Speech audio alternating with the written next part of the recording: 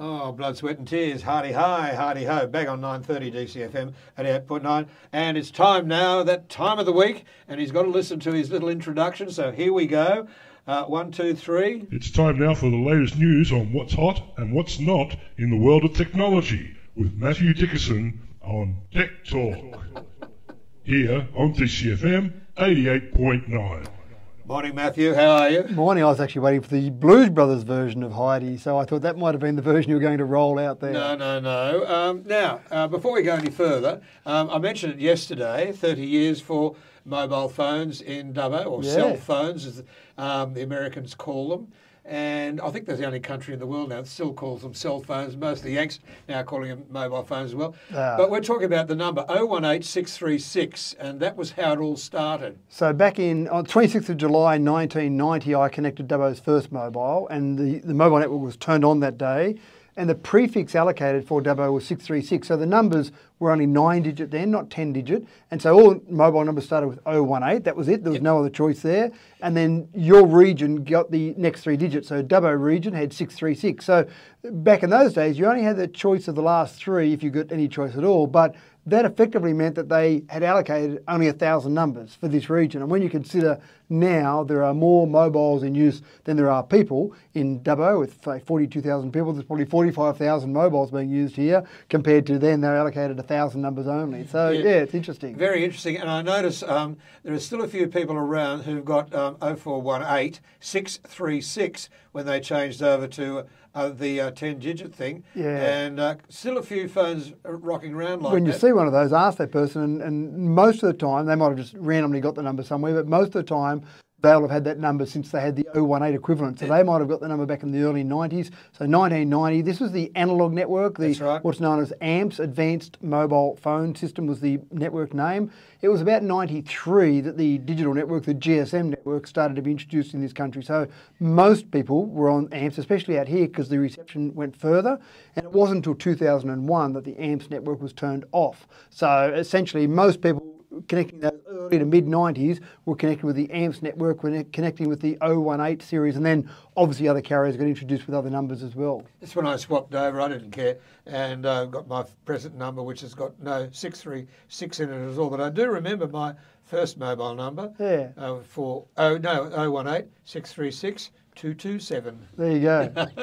I must have been the 227th person to join up in Dubbo. You actually had some choice, some amount of choice, and I remember the first number that I connected was 262 with the last 3 digits. So it was basically you could pick from a pool of available numbers. Yes. All right, moving right along. The UK have doing all sorts of things with wind farms. Very interesting story. Offshore wind farms. Yeah. And this is really interesting. There's a lot of offshore wind farms. There's one known as the I think it's the UK Array, 175 towers. That went up about a year or two ago. But this particular wind farm now, the way it works with wind farms in the UK is that you put in a bid for how much you're going to charge per megawatt hour, and if that amount is higher than what you can generate with fossil fuel, the UK government has been subsidising those. And some people have complained about that because they've said that that will increase the price of electricity bills. And in the short term, people are right. But if you look at the long-term picture, because the great thing about a wind farm is you put it in and then there's minimal maintenance, you don't have to keep feeding coal down its throat, and so the long-term view is that it's much cheaper. But this particular wind farm proposed is the first one ever that they're saying that the amount that the subsidy, if you like, will be a negative subsidy. In other words, the amount proposed by this proponent is actually less than the cost of fossil fuel per megawatt hour. They're talking about £40 per megawatt hour. And so this means that the actual person putting it in, or the company putting it in, will be paying the UK government for the production of electricity rather than taking a subsidy. So this is the first one that they've seen in the UK, probably the first one around Europe, where you've had a negative subsidy. So there are other ones around Germany, for example, where it's zero subsidy, but this is the first one that will start to pay money back. So that's a big breakthrough, I think, around the world, where you start to look at now wind farms cheaper to put in, but go forward 10, 20 years, that wind farm will still be there, still spinning away. Meanwhile, the coal-fired power station next door will still having coal shoveled down its throat. Yeah, well, let's hope the bearings last that long and the in the wind power, but anyway. Well, they do talk about 25-year lifetime on them before they've got to do major maintenance. That doesn't mean 25 years and they put it all down. 25 years and they'll have to probably do a gearbox in them, but they're well maintained. They do a grease and oil change every 2 million revolutions or whatever it might be. Indeed. Nothing like having you service your wind power. Yeah, that's right. All right. Just staying on that solar production and how COVID-19 has helped solar production. This is an interesting one too. Yeah, and it makes sense. If you have less pollution in the air, you're going to get more sun, hit the solar panels. But how do you organise somewhere to have less pollution so we can actually test the hypothesis out? Well, you organise a worldwide pandemic, you stop lots of fossil fuel production around the world, and suddenly in Delhi, for example, they found that the solar production from the solar panels installed across Delhi have gone up by 8%. Now, I would expect in our region we would see no change because we've already got pretty clean air out here, and I don't think COVID-19 has really affected the air pollution we've got out here. But in places like Delhi, you can imagine in places like Beijing, in places like New York, LA, London, I'm sure there are already studies out that show how much less air pollution. But what's really good about this is we have less air pollution, therefore we produce more solar, more electricity from solar.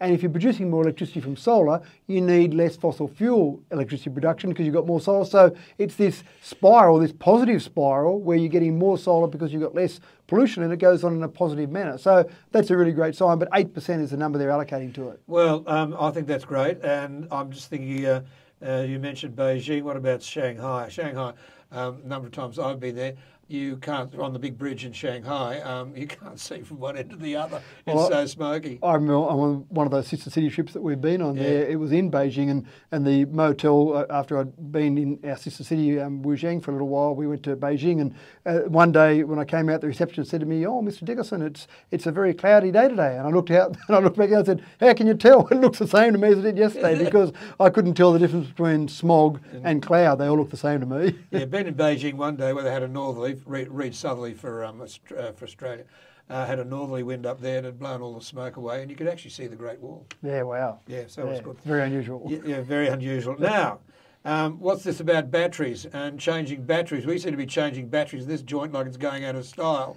So I'm looking for anything that's going to make batteries last a little bit longer. Yeah, well, Qualcomm have come up with a new charging process, if you like, and Qualcomm often set the standard with batteries where you can do a 50% charge in 5 minutes, a full charge in 15 minutes, and that kind of doesn't make sense because if you can go halfway in 5 minutes, surely you can go all the way in 10 minutes, but what happens with any batteries, whether it be on your phone or your cameras or your car, whatever that battery is, typically what they'll do is they'll charge fast in the beginning, and as it gets closer to full charge, it slows down. That's to protect the battery, make sure you don't get fires, explosions, that type of thing. So a 50% charge in 5 minutes is a big breakthrough, and what you'll see from this is we won't see phones, for example, out tomorrow that do 50% charge in 5 minutes. But now that this standard has been effectively introduced by Qualcomm, you'll start to see manufacturers manufacture to this standard, and maybe not this year's phones, but probably next year's phones, you'll see that fast charging getting to that point where you are getting that 50% charge in 5 minutes. And so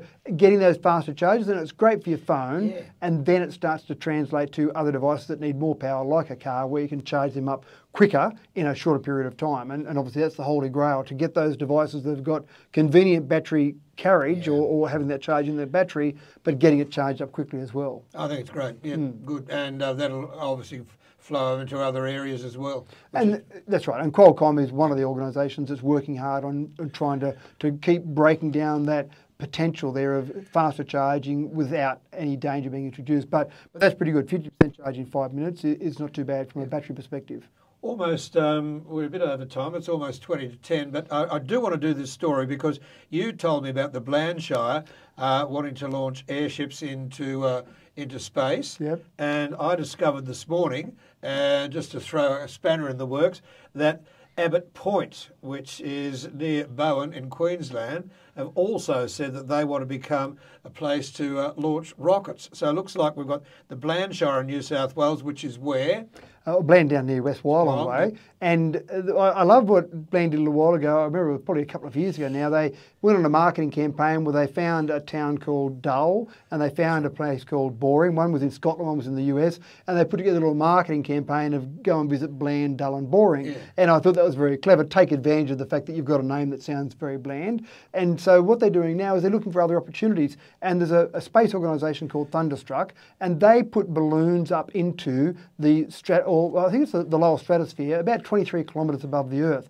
And those balloons are used for monitoring. For example, they might monitor illegal fishing, they might monitor border patrol. They're up there basically spying on us, if you like, or monitoring what's going on.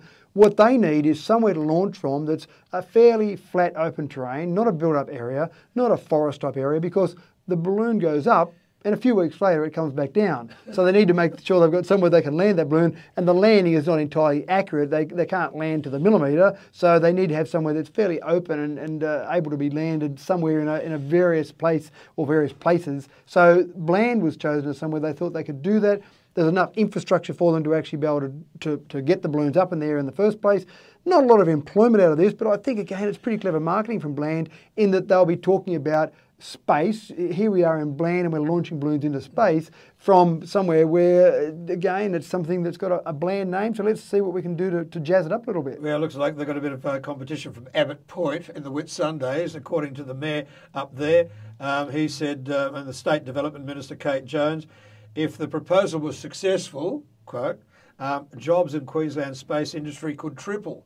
I mean, well, what are they now? There's two of them now. I was going to say, there'd be six. Exactly. We think alike. Matt, it's always good to talk to you with Tech Talk. Great stories this week. We'll see you next Wednesday. Thanks, Richard. And we'll see who wins that race between Bland and whatever Shire the name was at Abbott Point in Queensland near Bowen. I think it's the Bowen Shire Council. DCFM 88.9. It's 18 to 10. Here's Art Garfunkel this morning. He's got some bright eyes, and it's still foggy outside, as a matter of fact. So take it easy on the roads.